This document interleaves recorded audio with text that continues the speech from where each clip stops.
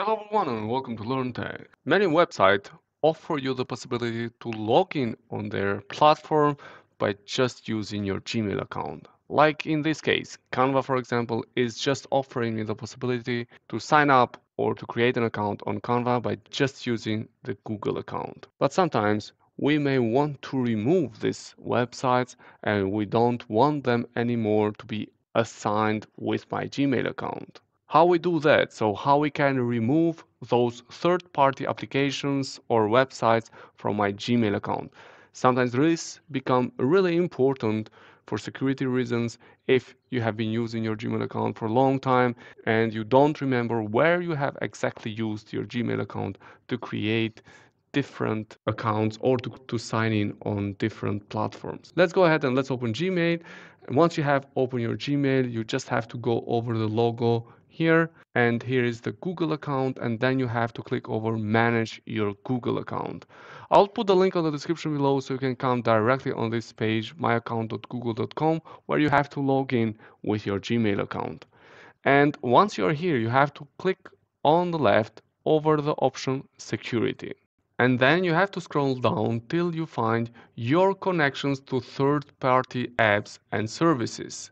Keep track of your connection to third-party apps and services.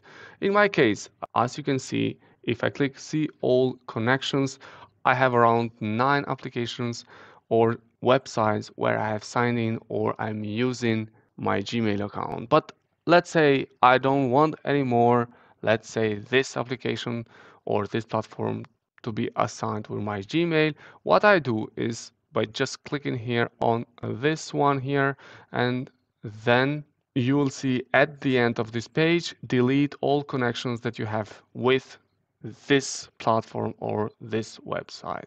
You can delete the access that you have given to this website. So we just click there and then it will ask you delete the connections that you have with this website. When you delete this connection, you might not be able to use some of this feature, blah, blah, blah. Whatsoever, I'm just going to click over confirm. And then this website, it's gone from the permissions or it's gone from the list of applications that I can sign in by just using my Gmail account. So here it is that it's gone. You can do the same for all these applications. I just want to show you quickly how you can do that. And sometimes you will find some crazy applications here, which you are surprised why is this application here.